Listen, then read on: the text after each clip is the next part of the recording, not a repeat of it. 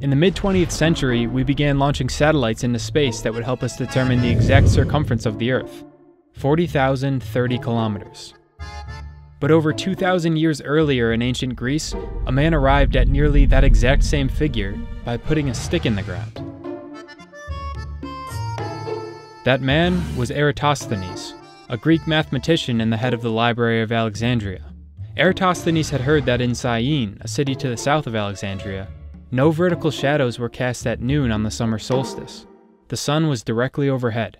He wondered if this were also true in Alexandria, so on June 21st he planted a stick vertically in the ground and waited to see if a shadow would be cast at noon.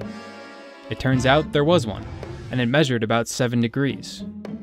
Now, if the sun's rays are coming in at the same angle at the same time of day, and a stick in Alexandria is casting a shadow while a stick in Syene is not, it must mean that the Earth's surface is curved. And Eratosthenes probably already knew that. The idea of a spherical Earth was floated by Pythagoras around 500 BC and validated by Aristotle a couple centuries later. If the Earth really was a sphere, Eratosthenes could use his observations to estimate the circumference of the entire planet.